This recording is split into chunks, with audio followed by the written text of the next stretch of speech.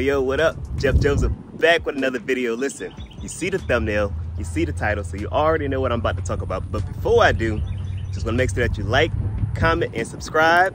Make sure you share this video because as soon as we get to 1,000 subscribers, the sooner I can get this cash giveaway. But today, I'm gonna do a review of the International 4300. All right, y'all, so I'm gonna start off with the interior because I know it's kind of windy outside. So go ahead, get in here.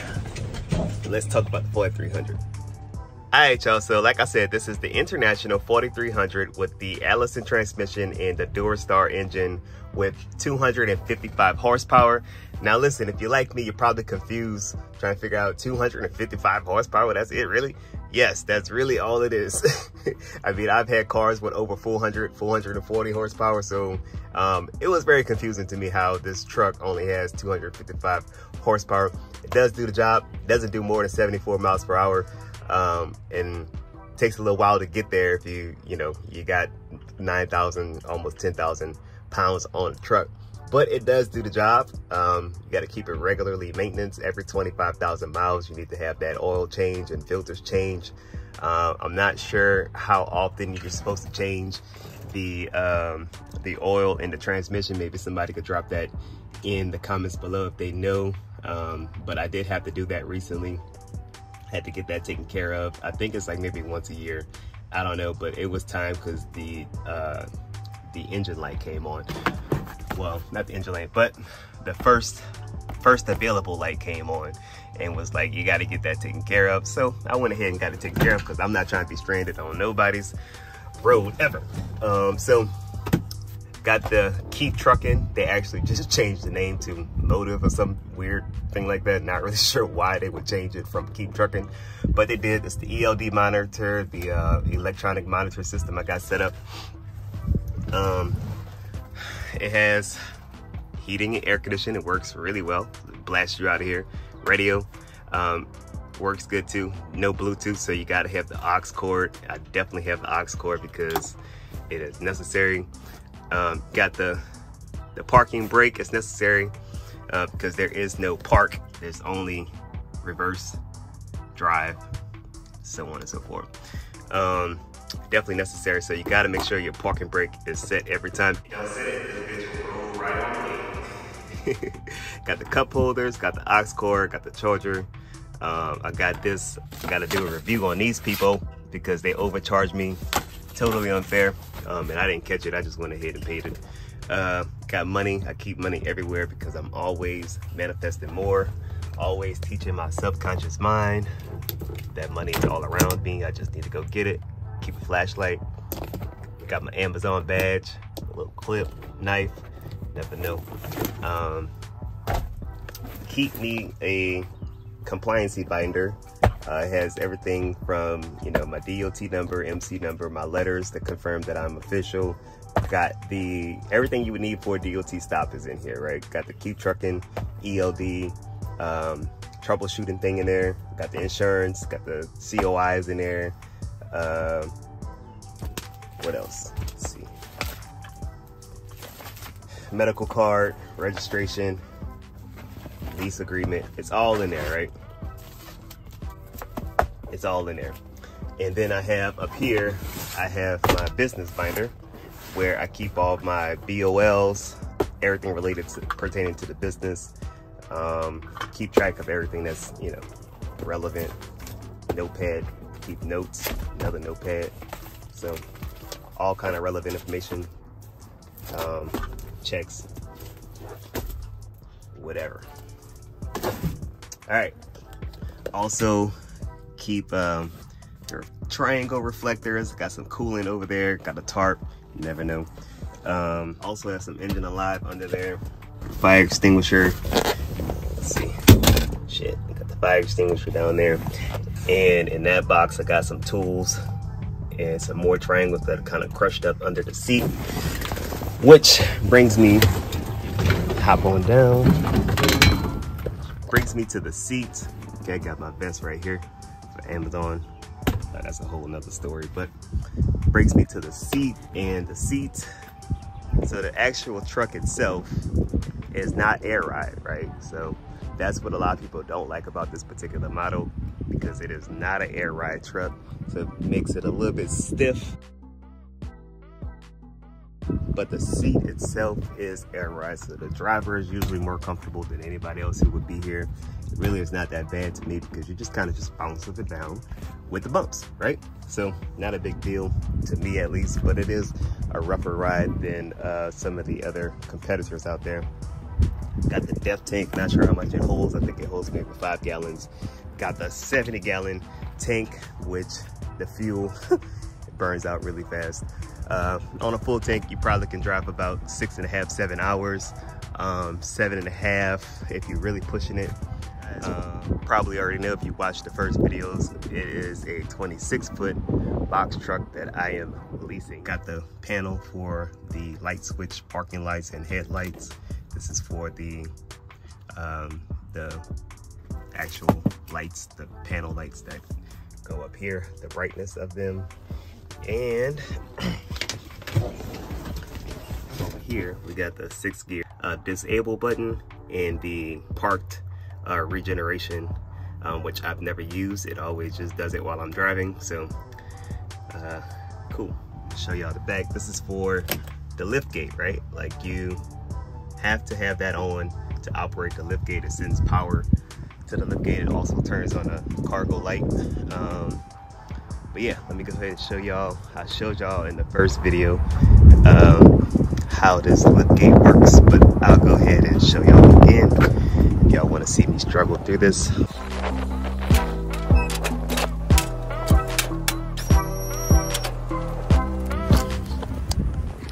All right, y'all, so the point of me showing y'all the lift gate again is to show you that it is a flat surface. It is smooth connecting from the back of the truck, so you can get it off very easily, get pallets off, whatever you need to get off the truck very easily. Usually when you OTR, they unload and load you anyway, so you don't really need this OTR. But when you are doing Amazon relay, sometimes you get to some post offices, some locations that don't have a loading dock, so you got to use your lift gate. It can get a little scared because Amazon doesn't do that good of a job at wrapping these pallets, so it's a little flimsy by the time you get there. And then they stack really tall, and they're not heavy, but they heavy for the way that they're wrapped, if that makes any sense. But yeah, I'm gonna go ahead and put this back, and then I'm gonna show y'all the inside. 1 second.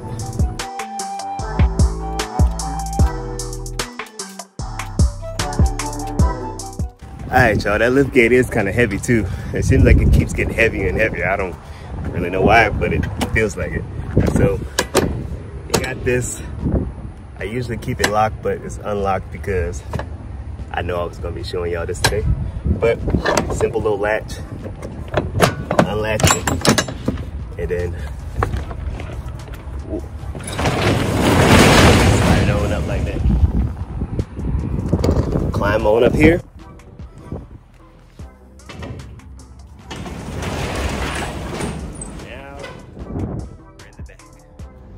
So I know y'all probably looking at these straps like that ain't gonna hold nothing. I do have E-track straps over here. Got some more back there. I'll get to it in a second. I use these mostly for like small things, like small boxes or little knick-knack things that they like throw in, or I'll use it to secure the pallet jack under a pallet once it's already on the truck. But definitely got to make sure you have some reliable, sturdy E-tracks. And like I said, I got some more back here in this little crate box things I have on top of the pallet jack. There's more. So y'all can see. Got these for furniture to cover that up. 4 straps, 4 E-track straps. More. I just haven't dealt with them since the last time I had to use them. When people unload your truck, they don't always take care of your stuff, and they didn't, I guess either they didn't know how or they didn't properly undo those, so it's a little tangled up. So I got to untangle those straps. But you're also gonna need a pallet jack. This pallet jack I got is brand new. I bought it brand new rather. I did not pay full price for this pallet jack, but it is brand new. Pallet jacks could be easily $500, $600 brand new. I actually paid $280 cash for this at a freight company that I was at. They were selling them, so I bought one. I had a previous pallet jack that went out. It didn't go all the way to the ground like you would need it to go under pallets, so I had to replace it with this one. Do not buy a brand new pallet jack, guys, not for full price at least. You don't need to spend $600 on a brand new pallet jack. If you do want a brand new pallet jack, you can go to Harbor Freight. There's Harbor Freights all over. They're like the Walmart of like heavy duty supplies and stuff like that. You can get one for like 300 bucks, brand new with there. If not, go on Facebook Marketplace, go or Craigslist or something like that and find you a used pallet jack. It does not have to be new. It does not have to be perfect. Just want to make sure that the wheels are good and that it actually works properly. But it does not have to be a brand new pallet jack. But yeah, other than that, you know, this is 26-foot cargo space, box truck. Make sure you got proper straps. And yeah, the door's in good shape. Yeah, this is it. It's back to the Big Bertha. Let me know what y'all think. All right, y'all, but that's pretty much it. Let me know in the comments what y'all think about the International trucks. Me, I have never had any real issues with the truck. Some minor things that I needed to take care of, which I would consider to be like routine, but like engine and transmission wise, it runs like a champ. Never had any real issues.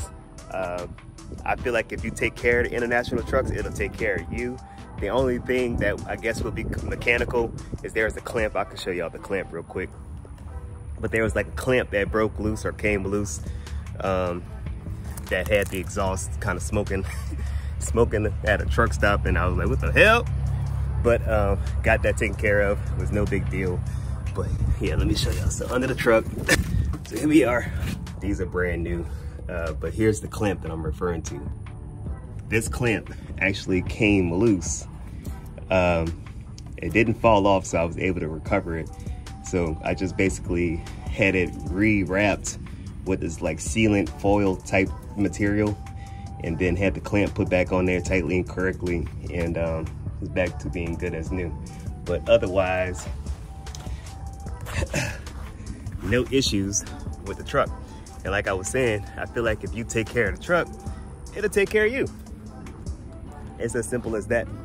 I feel like I talked about pretty much everything there is to know. Again, this is a 2016 International truck with the Dual-Star engine, 255 horsepower, the Allison transmission, 26-foot long and 13-foot high, 102-foot ceiling, 96 foot at the door.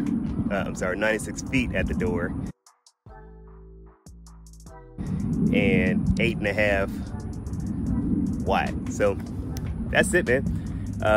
Let me know in the comments what y'all think, and also let's get this video to, let's say 150, 200 likes. Let's say 200 likes.